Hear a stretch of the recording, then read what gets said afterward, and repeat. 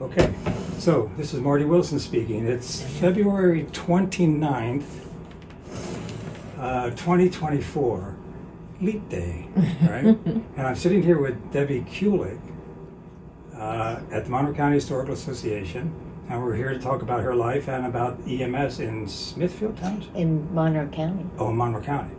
Okay, great. And Lower Pike.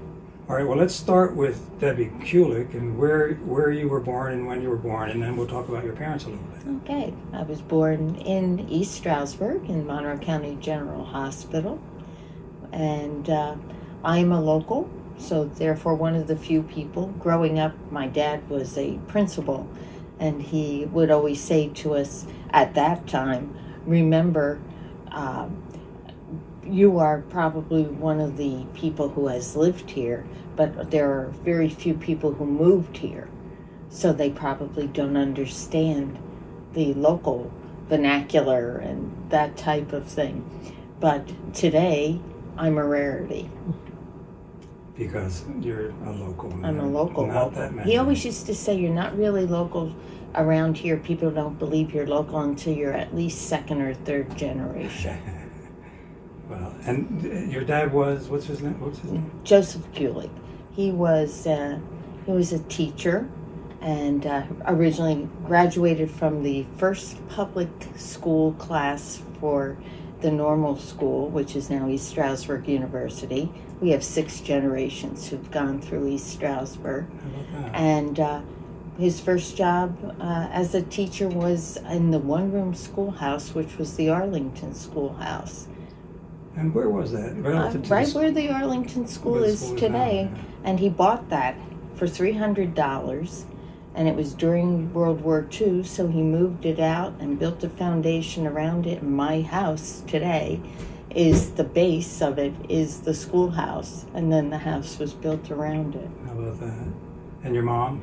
My mom came from Hoboken, New Jersey, and she was up here as a student nurse, and her aunt and uncle owned Echo Lake Farms, and the family, my grandparents, would come with her to help close up the hotel for the summer, because we closed hotels at Labor Day then.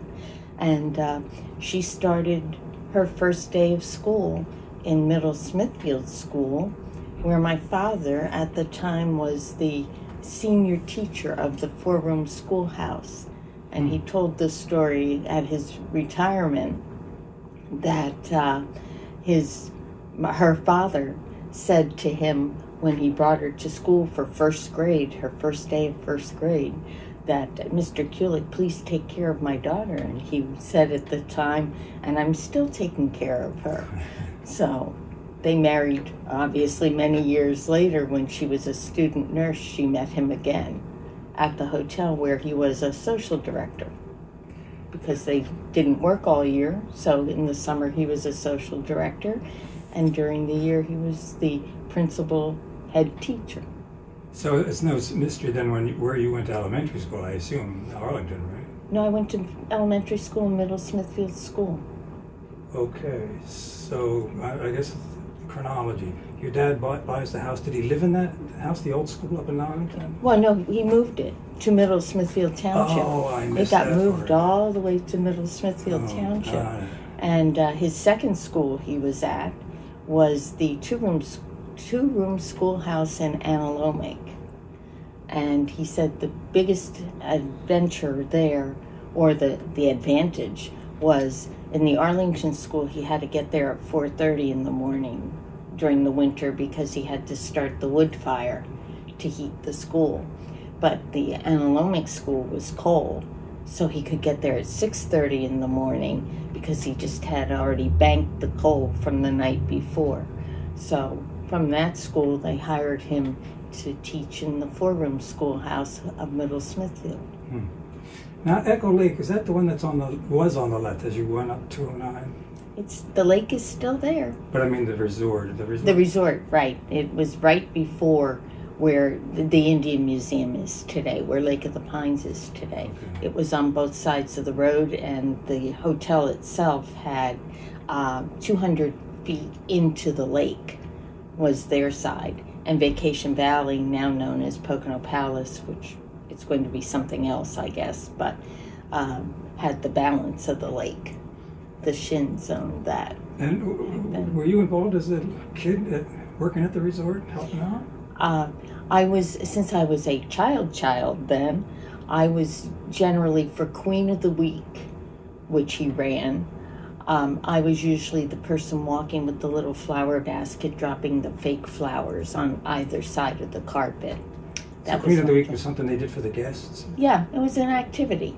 Ah. They did a whole, he had a lot of different activities. He worked there until that closed, and then he moved to other places and eventually ended up, his final place that he was the social director was Mountain Lake House, although he helped at Unity House before it closed as well. So, how old were you when your family sold the resort? We didn't own the resort. My great aunt and uncle did, and they left it to their nephew. Oh, I see.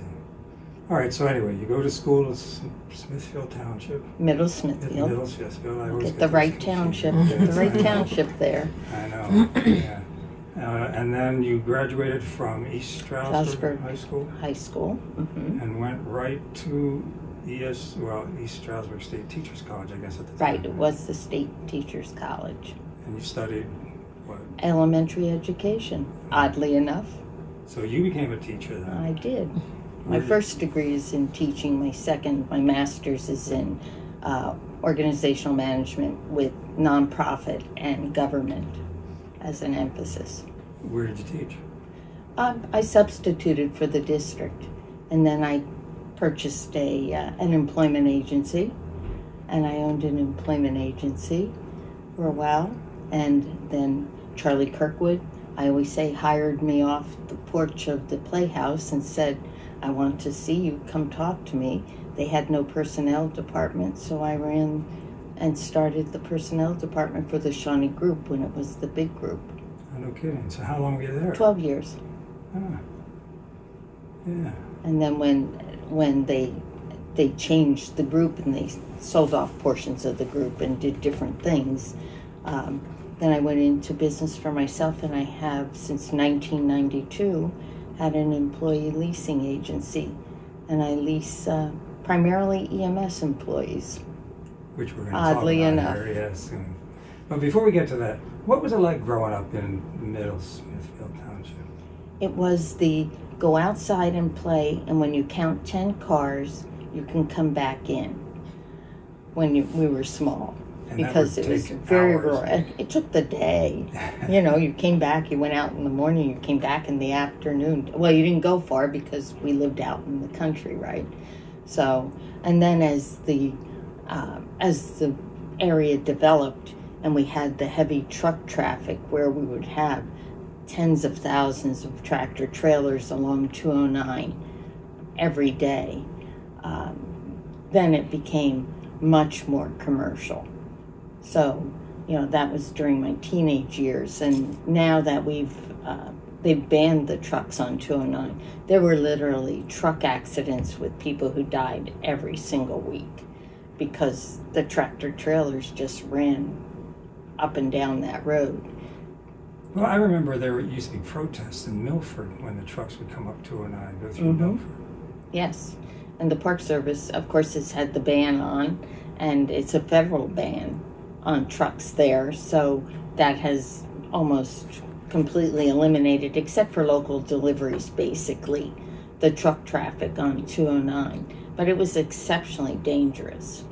Exceptionally dangerous.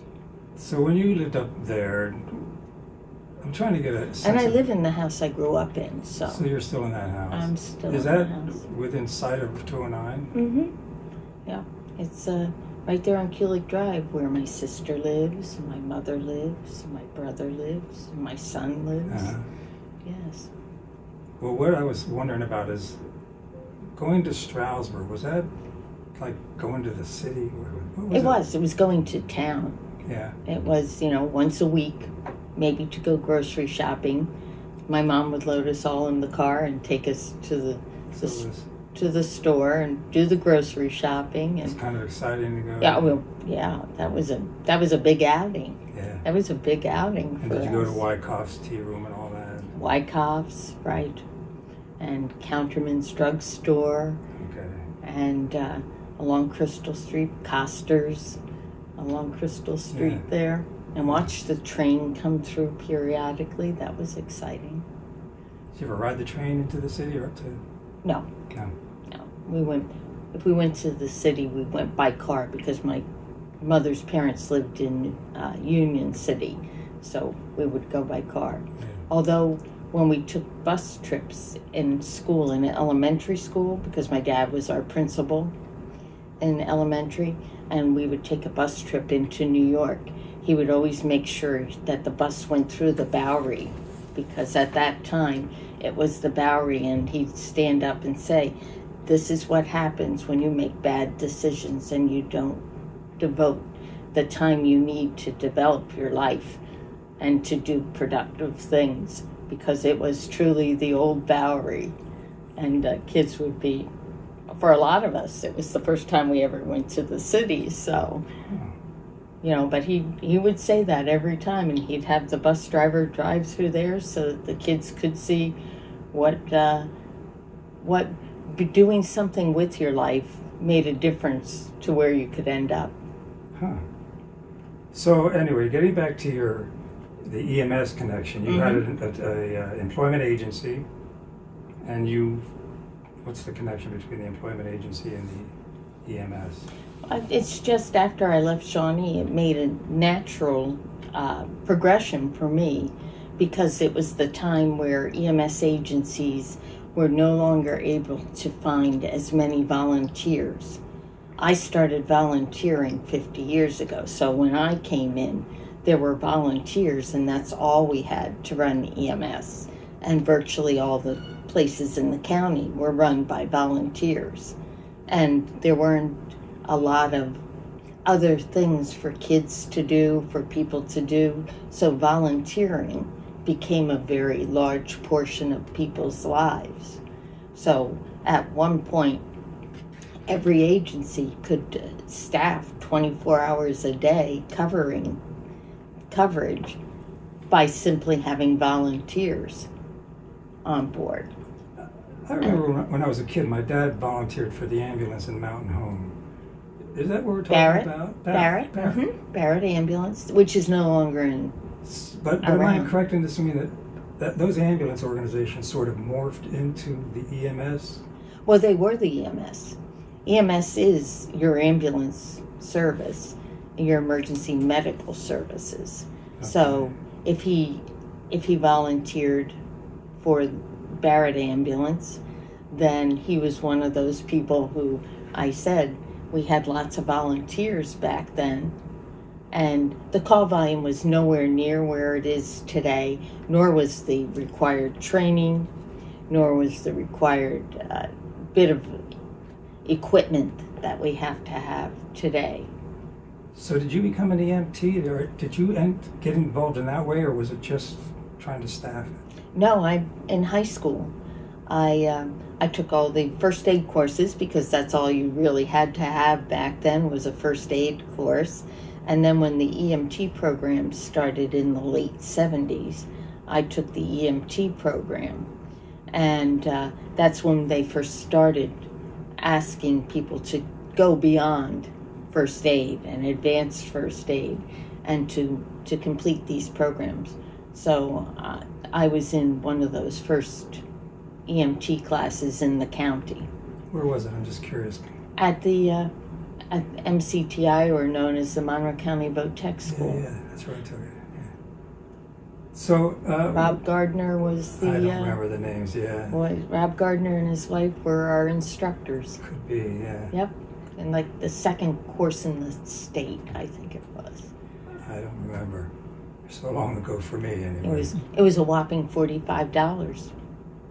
I don't remember that part. There you go. See? You had to pay $45 just $45 to take that course. Huh. And I thought it was highway robbery, but given today, I think I've had a very good investment. So You said that back then it was easy to staff, volunteers 24 hours a day, and today not so much. Well, Why? today What's changed? the amount of training that has to be completed, the cost of the training is something else. The constant review, the constant upgrade in equipment, so you have to learn the new equipment, and just the sheer volume of what has to happen. Now, I'm going to guess that your father probably responded from home when there was an ambulance call. Yep. Okay, my first ambulance call, and I was, like I said, I was in high school, and they assigned me to a crew with 2 other people on it, and they called on the phone at 2 a.m. My mother answered the phone, came to the door, and said, "There's an ambulance call. Do you think you want to go?" And I remember saying to her, "No, when there's a call, you have to go." And I responded, and 25 minutes later, the ambulance started out for the call. Today, you call, and your ambulance is out of the barn or out of the bay within 2 minutes, 3 minutes tops. So where we could go from home, now we have to be at the buildings. So that started some of that change where people couldn't respond from home. The cost of that $45 program is now relatively around $1,000, and my 3.5 to 4 months that I took to train is over 6 months plus time on the truck after that.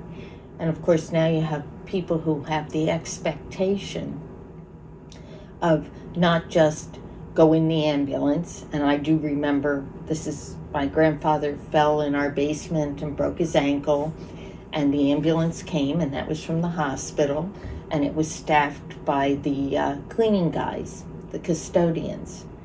They would take the ambulance and go get a patient, and they got him up, put him in the back, just sat with him when they drove him to the hospital, and that was your ambulance service before places like Bushkill Emergency Corps started out that direction. And that was simply for the county. It was basically like that.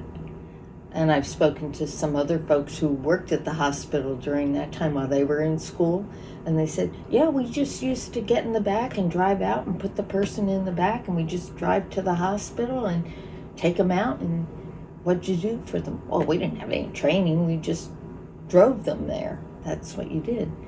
And first ambulances were actually hearses, so there was maybe job security for the undertaker.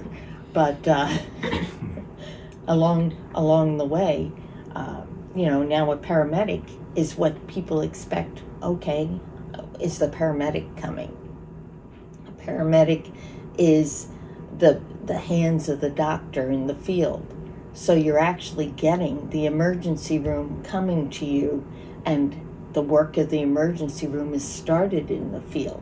And those courses can cost anywhere from $8,000 to $25,000. So hence the reason we now have migrated to careers. They're now careers. I wanted to ask you about that, but before we do, I want you to confirm a memory of mine. I remember my dad putting on a white jumpsuit every time he had to go out. Did you have to do something like that? We had green jumpsuits. You had a jumpsuit. Well, I had a jumpsuit. First we had lab coats, and then we got high tech, and we got jumpsuits.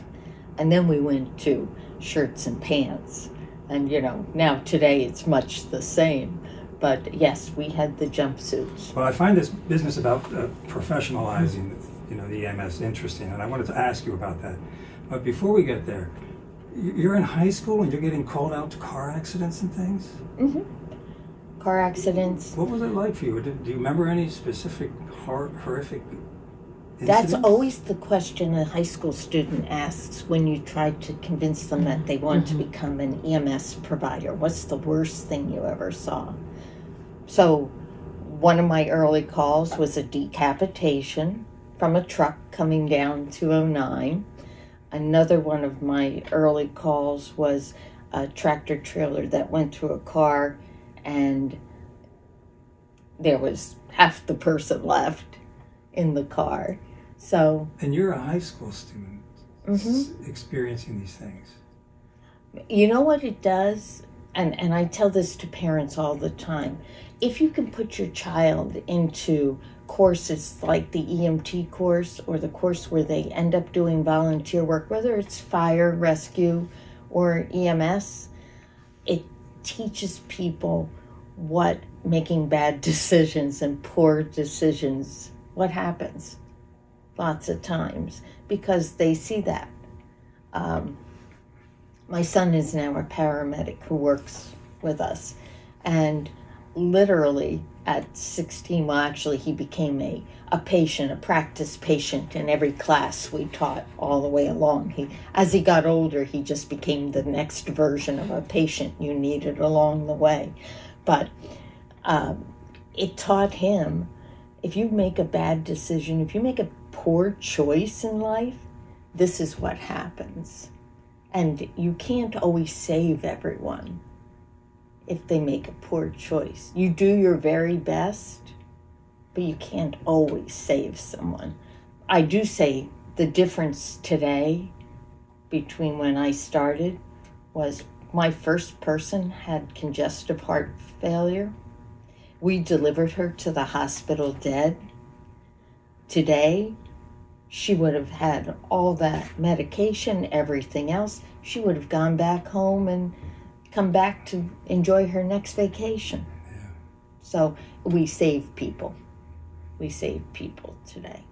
And it's a very underappreciated service here and across the United States.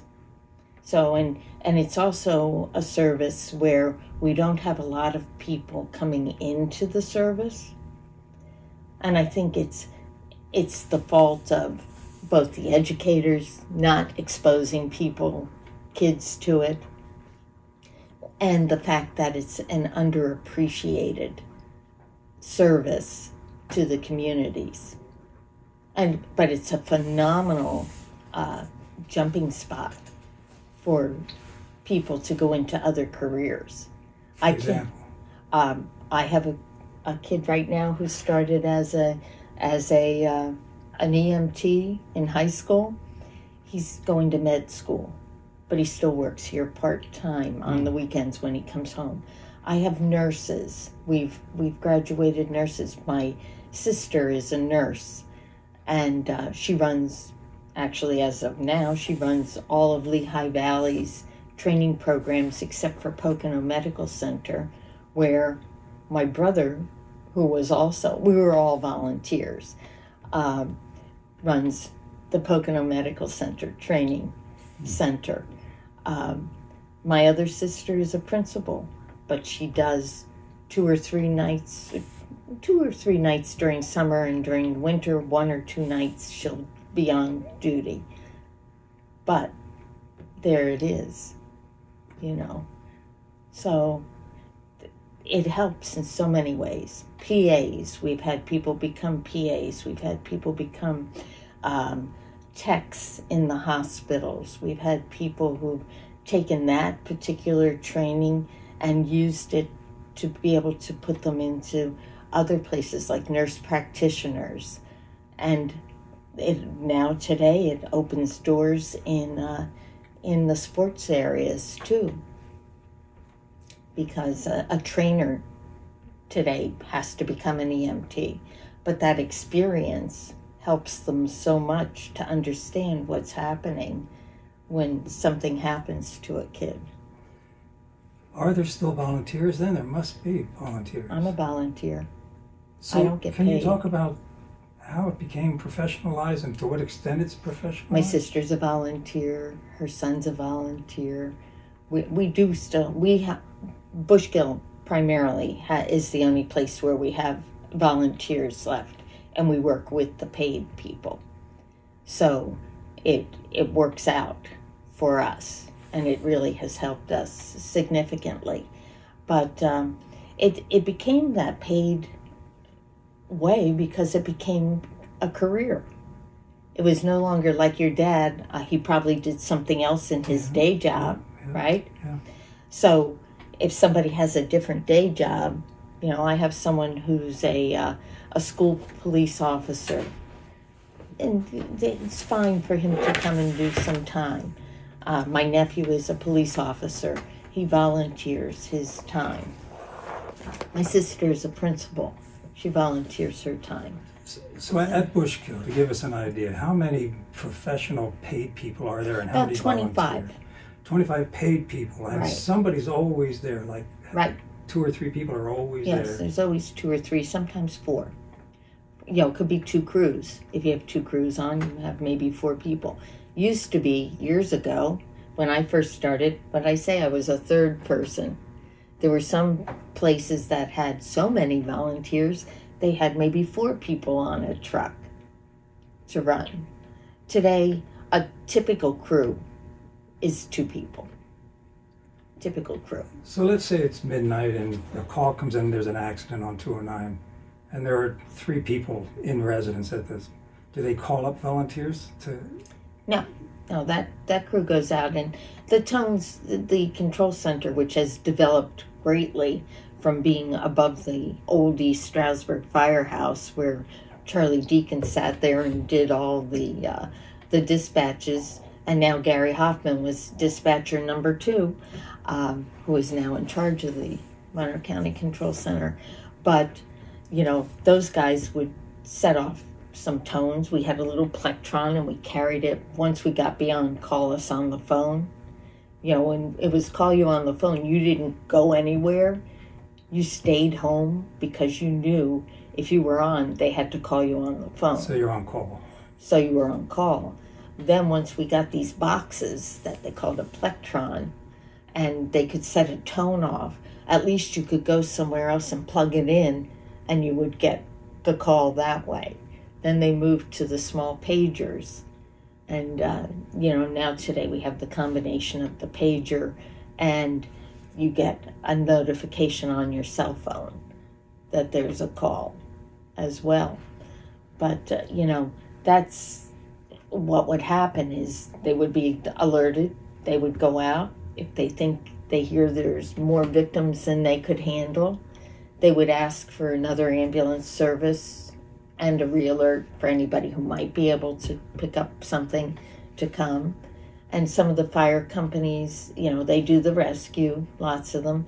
Marshall's Creek actually has an ambulance, too, that they'll supplement, you know, maybe a fire standby, or if there's a need for an extra truck somewhere in the county and they have available people, their people may come out and do that.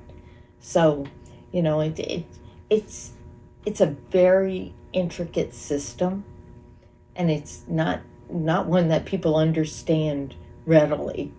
Yet our local governments have now gotten to the point where they say, this is a service that has to be provided.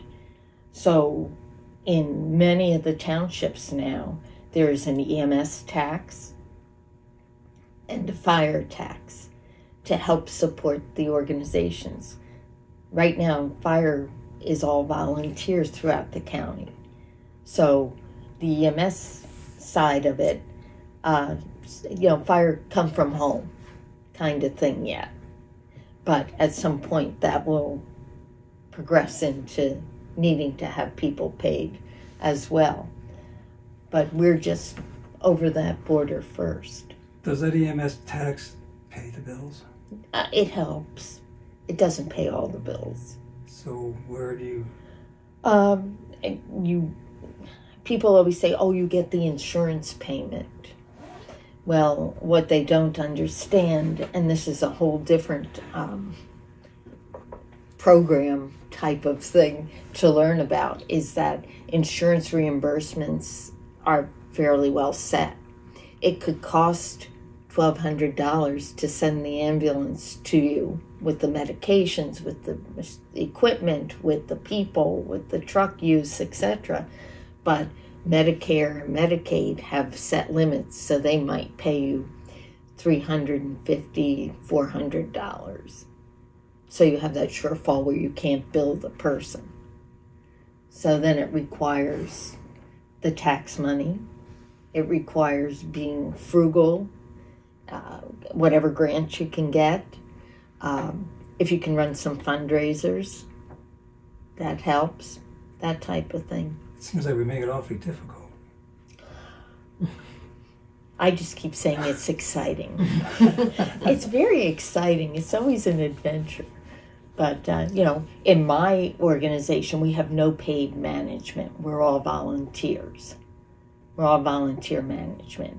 Management's volunteer, but you have EMTs that are professional. I have some paid and volunteer EMTs. Okay. But, in most places, there are paid supervisors, paid managers, paid staff to do things. I have folks who are kind enough, who are retirees, who have special skills and come in and help. So we're blessed in that respect. Do you happen to know offhand the annual budget ballpark figure for your organization? Where it should be to be able to keep up with everything is about $1.2 million. What it actually has been about a $400,000 shortfall. So we're always behind the eight ball. But you'll find every agency now saying about the same, because we've had to increase costs for payroll. We've had to increase the cost of medications. If it's something that is sold for EMS, my guess is a Band-Aid that you could buy in the dollar store for $1.25 the box. If you had to buy it from an EMS vendor, it's probably $5. So it's that type of thing. There's a significant amount of there's a significant level of licensure requirement, which says if this is expired, your sterile water is expired, you have to replace your sterile water. Your bandage is expired. You have to replace your bandage. Not just your medications, but you have many of those things that you have to replace. So we throw out maybe $30,000 worth of supplies a year. And others who are bigger throw out even more. It seems like such a waste, but I know it's not. It's the system. But, there are places where, not in this country, we are working with someone who has a shipping container company.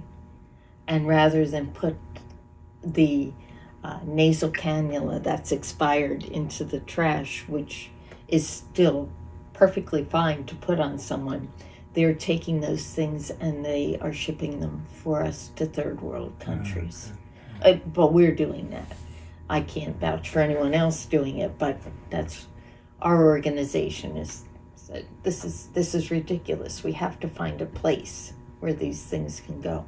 I've sent wheelchairs. I've sent backboards. I've sent basic supplies, but I've sent those things that other people are just getting rid of that are still usable and are so welcome in some of those countries. How many ambulances do you guys have? Well, we're in the process of rebuilding, because we actually had a young man who hit one of our ambulances head on about a year ago. And since an ambulance thoroughly equipped and everything else can run you $250,000 to $300,000, it's a house, right? You could buy a house and put all your furniture in and have all the best of everything, but that ambulance is about that much.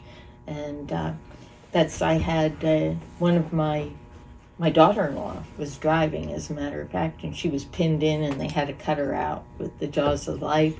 And the poor gentleman who was in the back, who was a retired cop from New York, got thrown and was unconscious and had to have all kinds of things. But, those are the things that can happen. But you have at least two. We have four. Four. We have four, and we have a chase unit. We're putting a chase unit together. I'm sorry? A chase unit, which is just a sort of a suburban type of thing with the basic equipment, and someone just goes and gets there maybe before or to assist an ambulance. Our chance of doing that, we're kind of debating. We think maybe getting a truck is a better idea because we can load the patient in, and it seems much more efficient for the area that we're serving. If you're in a city, in the town, it makes sense to maybe have the chase unit if you have things closer, because then you could say, okay, this patient's stable, you can take them. Oh, there's another call, I'll just shoot over here. But rather than have to wait for another truck to come to transport, it makes sense from our standpoint to have a truck that comes and says, we're going to put you in the back and we're going to take you right now. What's the longevity of an ambulance? How often do you have to replace them? It's probably how busy that truck is. You know, maybe around 250, 280,000 miles. You know, the body may be good, you might put a new engine in. You know, that type of thing. Up until recently, we had a truck that was from 1992 and was owned by the Navy. And it was a battle axe truck, I can say. But as we're starting to regroup our trucks, we're like, okay, well, we think we can give up our antique now. It was a classic truck. People would be like, oh, look at that truck. So you gotta put it on display. Church people would be able to see it. That's exactly what a thought was. However, it found a new home. So earlier you said it costs today $1,000 for training. Again, up to yeah. Yeah, who pays that? Just as of recently, there's because the state has realized, the Commonwealth has realized, oh, we have more people leaving EMS than we have coming into EMS. So unless an agency pays for you to go or runs their own training, you now, if you pay for it, after July of last year, there's now a reimbursement that the state has, that people, when they're finished with their training, they can apply to be reimbursed up to $600 or $700. So if I want to volunteer at your organization, I have to cough up $1,000, and then maybe I'll get some of it reimbursed? Yeah. Either that, or we have to pay it in advance and hope you get through. And hang out long enough. And hang out long enough to actually, you know, do something with us. You know, not just take the money, get the training, and say, thank you very much for training me. I'm going to go over here. I said it earlier, but it seems like it's so difficult. Yeah. Well, it is. It is. Honestly, the secret, please, you probably should cut this out. I try to tell people it's really easy, and it's a great, we'll get you right on in. Don't worry about it. You'll do fine. But we're a training site as well as some of the others are training sites. So students come in and they get their experience that they have to have before they get done. They have to have, EMTs have to have 10 patient contacts. We are right now paying for someone to become a paramedic. So we're paying his way through school to become a paramedic, and you know, he will be here for at least 2 years. Chances are he lives locally, so he'll be here longer. But that takes 1.5 years solid to become a paramedic, if not a little longer. What's the solution? My perfect solution is that we need to have it in the high schools and make it available to all students, because you will find the mix of students, the kid who says, you know, I want to be a doctor, I want to be a nurse, I'm going to be a physical therapist, I'm going to be whatever. And that student will gain so much by taking the course and doing this before they even start that education. On the flip side, you also want to attract the kid who says, I don't know what I want to do. you know what, take this course. You might find it interesting. What's the worst will happen? You will have a life skill. You can almost always tell an EMS provider's kid on the playground, I fell, I got hurt. Is your leg still attached? You're okay. You know, but that is, I jokingly say that, but, you know, that's a life skill that person will take with them. I just did a program the other night where we did hands-only CPR. I taught hands-only CPR, and we did obstructed airway for just people, residents. And I had 7 teenagers in there. And they're like, this is pretty neat. Like, okay, how old are you? Because we can get you into a class. What is the youngest age? 16. What about reorganizing where you guys get your money? What would be the perfect solution? I mean, surely if the government came along and just gave you the money, but have you thought about how things can be improved? You guys seem to be under an awful lot of pressure. Across, yeah, all of us are. It's well funded in places like the big cities. And we have so many people who've moved here from places like that who made the assumption. We used to do the membership drive. I'm sure you remember your dad with the membership drive where you wrote the check each year and you helped support the organization, and if you needed them, you know, that helped, and you got maybe didn't have to pay the whole bill. It was sort of like a discount program. Those days have passed because people think it's already in their tax because they've moved here from places where it's been tax supported. A true, honest tax support, really government support, which is not saying that it's a handout. It's saying you live in this area, you are supporting the service to be there for you. Instead of we would mail out, 18,000 subscription forms and get back under 300. So instead of those 300 people supporting the organization, every person is contributing to having the organization available. And that's across the board. So, you know, that's largely this place that it comes from. You know, and our largest user population, which I think is probably pretty much to, I'd say, all of Monroe County, Lower Pike County area, is our Medicare population and our Medicaid population.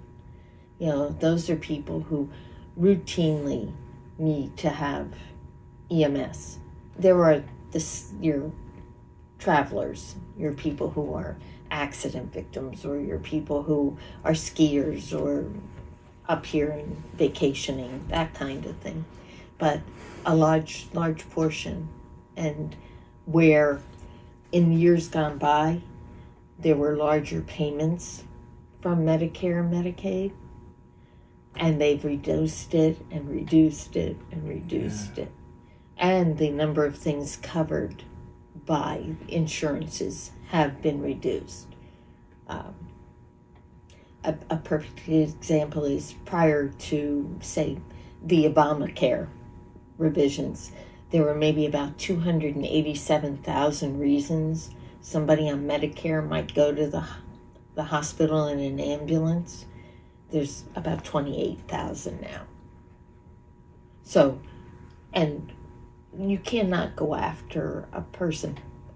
I can't say, and I think my agency would say, you know, we can't go after that person who we know has no means to pay us as a senior citizen.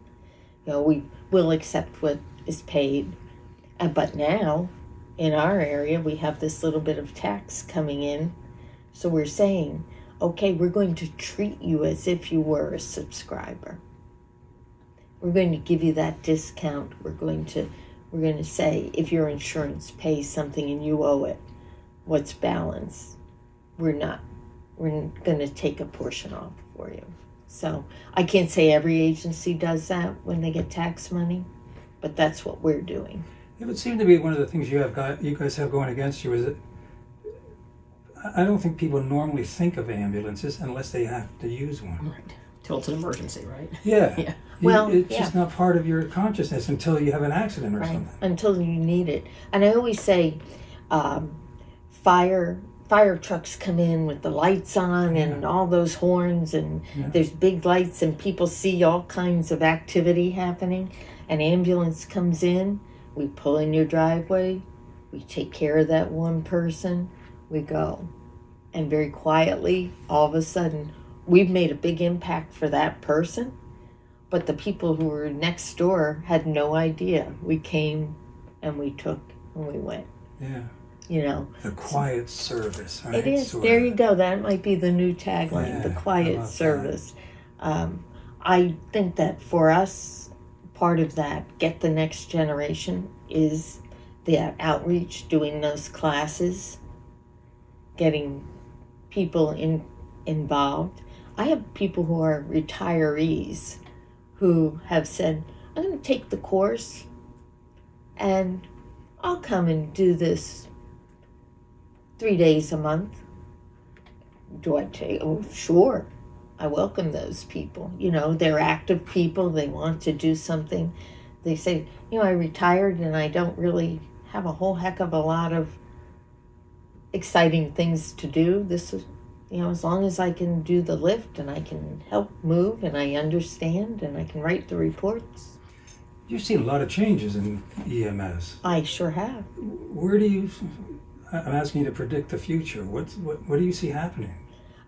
You're going to see things like, instead of only being able to go to a hospital, we may be able to take a person to an urgent care, because that cut that you have doesn't require you tying up a hospital ER bed. You could go to an urgent care with that. We'll see that happen. We'll see a lot more, in some places, telemedicine, with EMS agencies doing some telemedicine.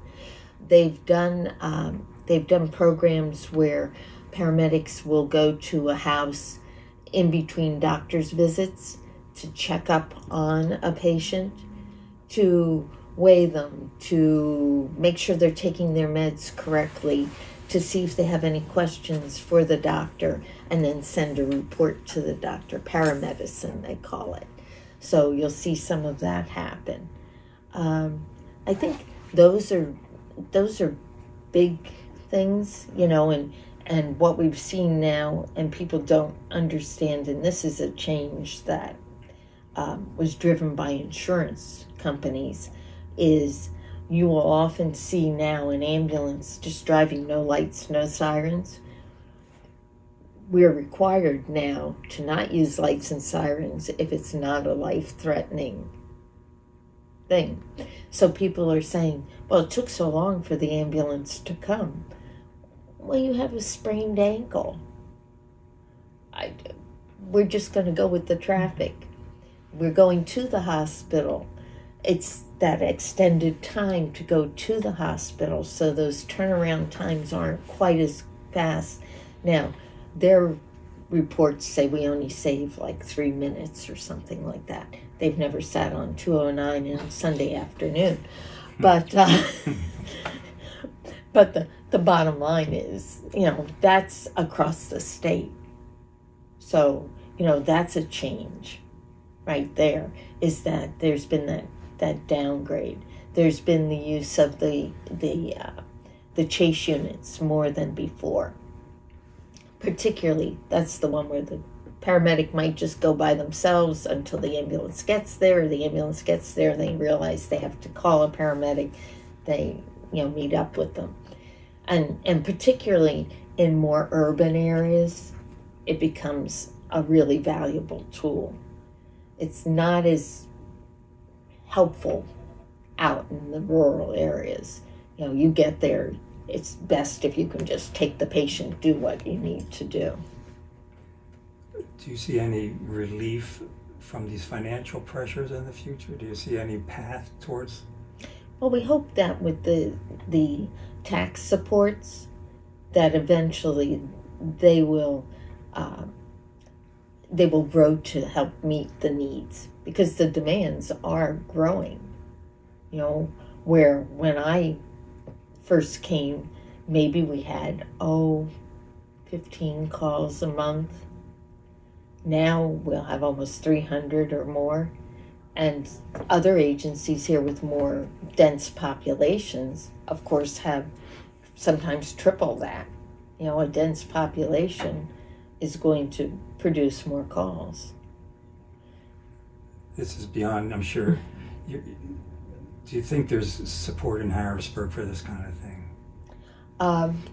Oddly enough, I complained to Senator Brown a lot about the fact that when we get tax money, we can only use half of the money that we're given toward payroll. And the rest had to be toward other things.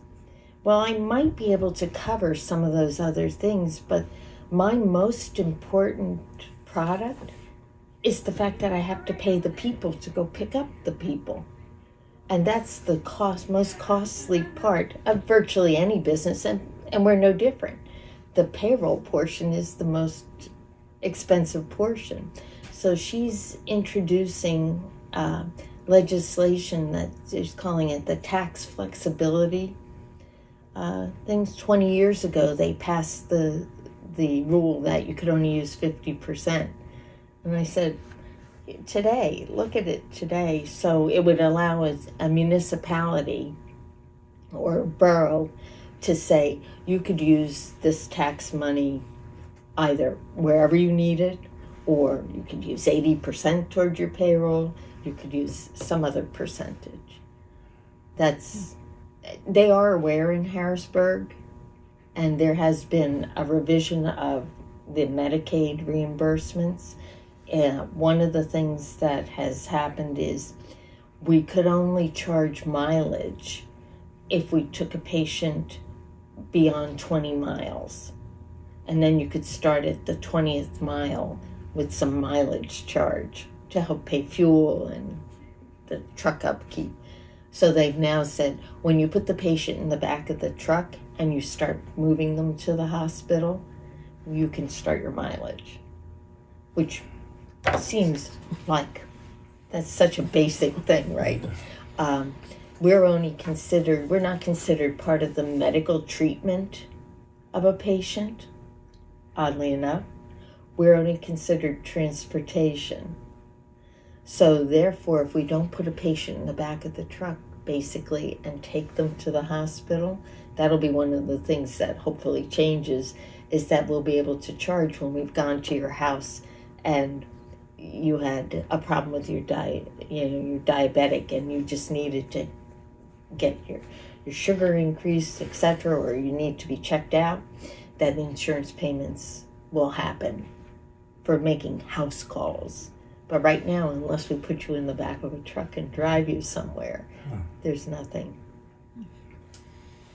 It's an interesting...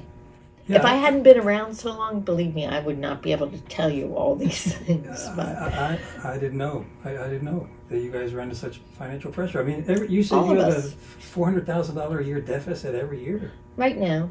It'll get better. We're going to get some tax money.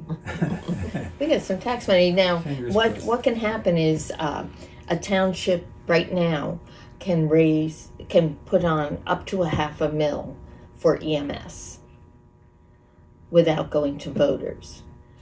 For fire, they can go up to $3 million without going to the voter. There has been a discussion in Harrisburg that perhaps we should increase it to $1.5 million. That could happen for EMS. So that may be something down the road. But you think about, I was a township supervisor, so I understand when it comes to, should we put a tax on? Will people understand what that tax is? But if you want to know, to stabilize your system, you really have to support it. what someone say, we're no longer able to support ourselves with chicken dinners, which was a staple when I first started. Sure. Was, what are we going to sell? And we'll make enough money, or stand in the road and collect enough money. But, when your fuel costs are what they are today, when your insurance is what it is today, that kind of thing, not to mention the training. I mean, there still are all those other bills.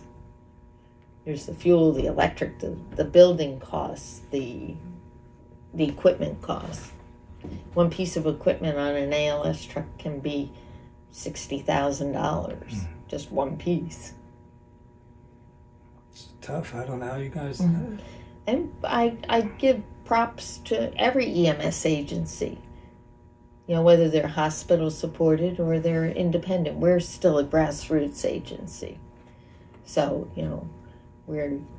we kind of support ourselves type of thing. Well, I wonder if we've exhausted this topic. Do you have anything else about the EMS that you should have asked? I should have asked you about it. No, I think we'll. Yeah, I've learned a lot from you. But I don't want to end this interview without asking you about at least one other role that I know you perform in the community. That's at the Pocono Record. Oh, I like to shine a light on especially nonprofits and events they're doing, or on things I think are helpful for people to know. Sometimes it's just an obscure agency that I can actually write something about. So are you a freelance writer? What is your... I'm a volunteer writer. Volunteer writer. But I see your name and picture in the paper all the time. Well, thank you. You're always busy writing something. I try to write an article every week. And because there's always something happening, or there's always something interesting. I try to keep it varied so that people get a chance to learn different things. And if I don't know anything about it, I'm presuming there might be one other person who might not know something about it. And if I get a flurry of flyers of a lot of volunteer things or nonprofit events happening, I try to put those in there, or classes or things that are offered that will be helpful. And I try to also have things that might cover a little bit of an area, whether it's the Lower Pike, it's somewhere in Pike and this area and around here, or even travel out of the area, support local tourism or local organizations. And how long have you been there? I think it's over 20 years now. I've been writing articles. More than 20 years. So you were there before, you were there when they still had the building over here. Uh-huh. I started by writing for the community news. You were always a volunteer? Uh-huh. What happened with the Pocono Record? Can you put that in a short, succinct story? I mean, they sold the building. The record's very different now than it used to be. Well, I'm not particularly privy to their whole workings, but I know they moved their community news to a different type of format. So they said, well, you could still write an article every week. We'll just find another place for you. And I'm happy with the place they found for me, because I think it has helped some organizations and put a spotlight on some people and done a little education and things of that nature. Good. I enjoy it. Good for you. Amy, do you have any questions? Just that you're a very giving person through your newspaper articles and through your service. And thank you for all that you do for Monroe County. Yeah, you do a lot for Monroe County. I try. You succeed. Thank you. Well, before we wrap this up, are there any other aspects of your life that we should be talking about? It would take so much time. I mean, you want me to? I'm on the library board. I worked with Friends of the Park. I'm on their board. I'm on the United Way board. I'm on the school board. There are a lot of different places. So you believe in giving back to the community? Yeah, I say that every family has to have a philanthropic offering to the community. I'm ours. That's what I tell that to my mother all the time. My poor mom, she's 91, she's like, I don't know where I went wrong with you. I said, I'm not in jail. This is good. You're not recording that, are you? No. She'd become very upset. Oh, no. Well, I think we'll wrap this up. It's been fascinating. Any other questions, though, or anything on your mind that you wanted to bring out today? No, I think I've spoken an hour. Thank you. Yeah, it's been great. Wonderful, very informative. Thanks very much.